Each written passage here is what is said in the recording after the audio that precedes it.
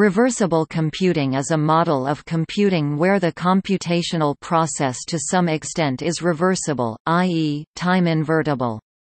In a model of computation that uses deterministic transitions from one state of the abstract machine to another, a necessary condition for reversibility is that the relation of the mapping from non-zero probability states to their successors must be 1-to-1. Reversible computing is a form of unconventional computing.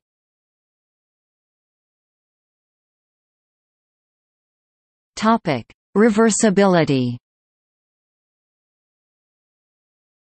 There are two major, closely related types of reversibility that are of particular interest for this purpose: physical reversibility and logical reversibility. A process is said to be physically reversible if it results in no increase in physical entropy; it is isentropic. There is a style of circuit design ideally exhibiting this property that is referred to as charge recovery logic, adiabatic circuits, or adiabatic computing. Although in practice no non-stationary physical process can be exactly physically reversible or isentropic, there is no known limit to the closeness with which we can approach perfect reversibility, in systems that are sufficiently well isolated from interactions with unknown external environments, when the laws of physics describing the system's evolution are precisely known.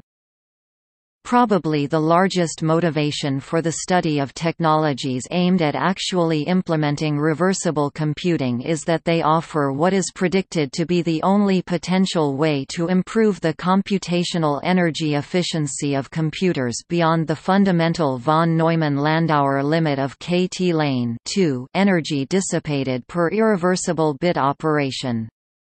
Although the Landauer limit was millions of times below the energy consumption of computers in the 2000s and thousands of times less in the 2010s, proponents of reversible computing argue that this can be attributed largely to architectural overheads which effectively magnify the impact of Landauer's limit in practical circuit designs, so that it may prove difficult for practical technology to progress very far beyond current levels of energy efficiency if reversible computing principles are not used.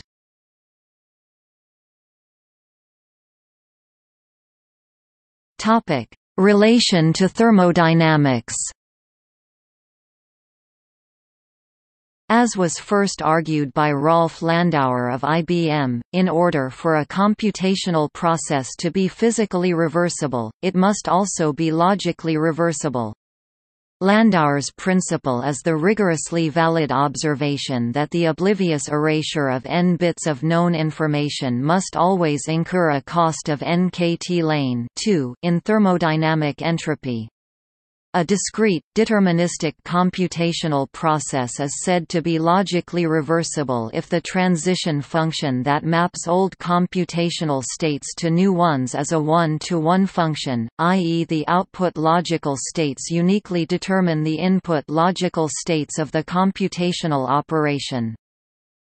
For computational processes that are nondeterministic in the sense of being probabilistic or random, the relation between old and new states is not a single-valued function, and the requirement needed to obtain physical reversibility becomes a slightly weaker condition, namely that the size of a given ensemble of possible initial computational states does not decrease, on average, as the computation proceeds forwards.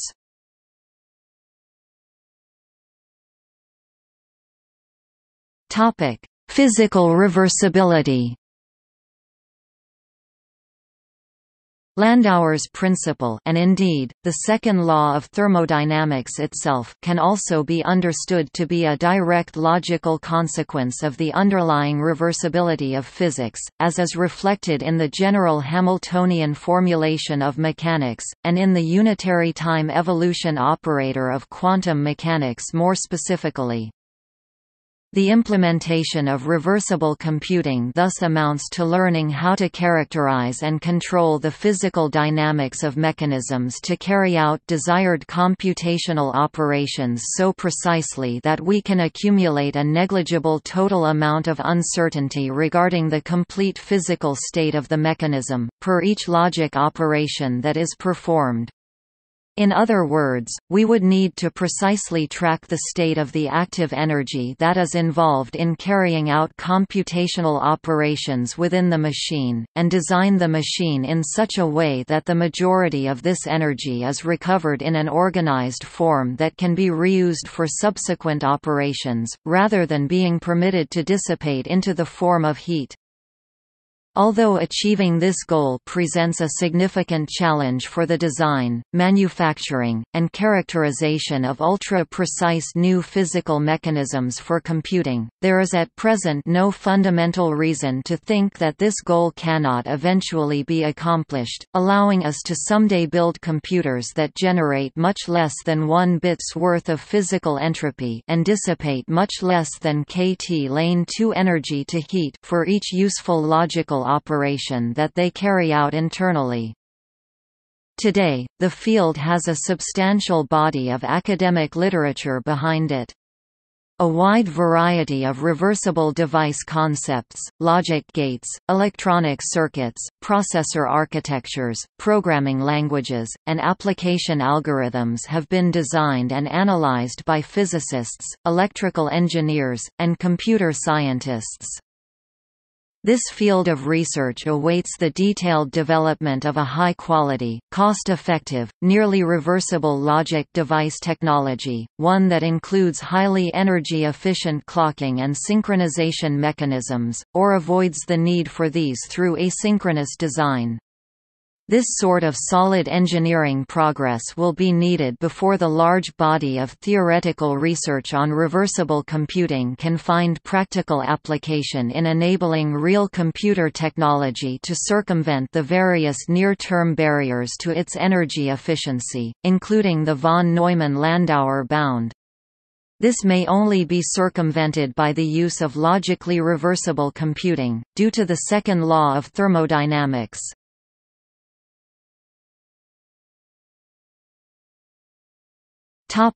Logical reversibility.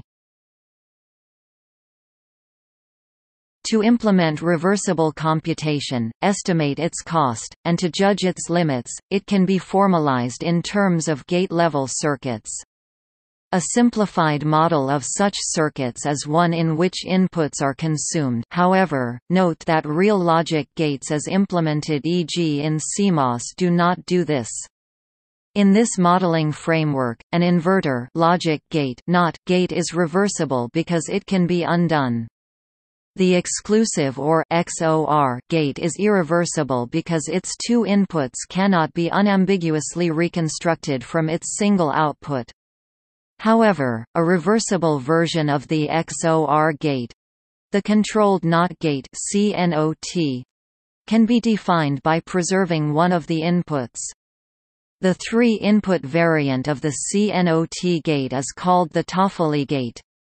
It preserves two of its inputs A, B and replaces the third C by C A B display style C O plus A C dot B with C equals 0 display style C equals 0. This gives the n function, and with A B equals 1 display style A C dot B equals 1. This gives the NOT function. Thus, the Toffoli gate is universal and can implement any reversible Boolean function given enough zero initialized ancillary bits. More generally, reversible gates that consume their input have no more inputs than outputs. A reversible circuit connects reversible gates without fanouts and loops. Therefore, such circuits contain equal numbers of input and output wires, each going through an entire circuit. Similarly, in the Turing machine model of computation, a reversible Turing machine is one whose transition function is invertible, so that each machine state has at most one predecessor. Yves Lecerf proposed a reversible Turing machine in a 1963 paper, but apparently unaware of Landauer's principle, did not pursue the subject further, devoting most of the rest of his career to ethnolinguistics. In 1973, Charles H. Bennett, at IBM Research, showed that a universal Turing machine could be made both logically and thermodynamically reversible, and therefore able in principle to perform arbitrarily much computation per unit of physical energy dissipated, in the limit of zero speed. In 1982, Edward Fredkin and Tommaso Toffoli proposed the billiard ball computer, a mechanism using classical hard spheres to do reversible computations at finite speed with zero dissipation, but requiring perfect initial alignment of the ball's trajectories, and Bennett's review compared these Brownian and ballistic paradigms for reversible computation. Aside from the motivation of energy-efficient computation, reversible logic gates offered practical improvements of bit manipulation transforms in cryptography and computer graphics.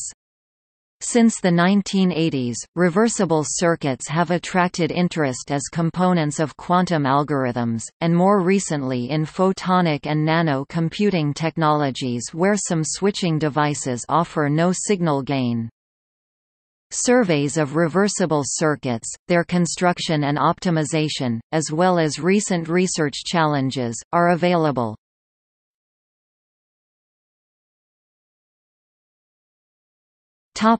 See also: